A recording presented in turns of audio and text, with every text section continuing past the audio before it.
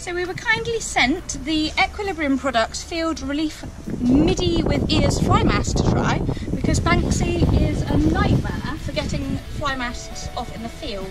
Now I believe this has got a special way of fitting, which means that he's less likely to get it off. Ready, Bex? Gonna be the prime model? Yes, see, this fastens behind the ears. So we're hoping you're a good chappy. And it's lovely and padded just under here, so it won't be any rub marks. Round like that. Fasten nice and snugly under there. And then the forelock sits over the top like that, which is nice because it means it's not squished. And then this makes a nice snug fit by outpouring across like that, which hopefully, cheeky monkey, means that he won't get it off. But we'll pop him in the field now, come back and check him in half an hour and find out.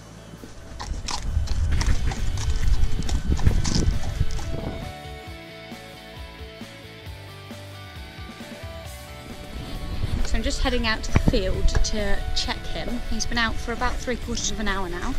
I just want to see whether that fly mask is still intact. He's happily grazing away over there, so let's see if he'll let me close enough. So he probably thinks I'm going to catch him and take him for another ride. Fear not, I have treats. Boo boo! It's looking still intact. Thanks. Looking good. Yeah. Looking lovely and snug, doing its job. I don't think it's moved a millimetre actually. Look, he's that engrossed in grass. Oh yes, you do want a treat. Good boy. You're a very good chappy. So I've just brought Banksy in after a day in the field, and despite rolling and getting it slightly muddy in places, the Equilibrium Products fly mask is still fully in place. Well done, Banksy.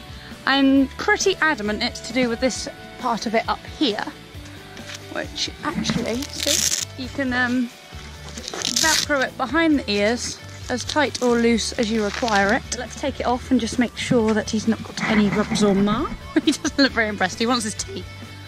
Yeah, no marks, happy eyes, no weepy eyes. So it's well and truly done a very good job. Thumbs up from us. Tea time? Tea time? Yes.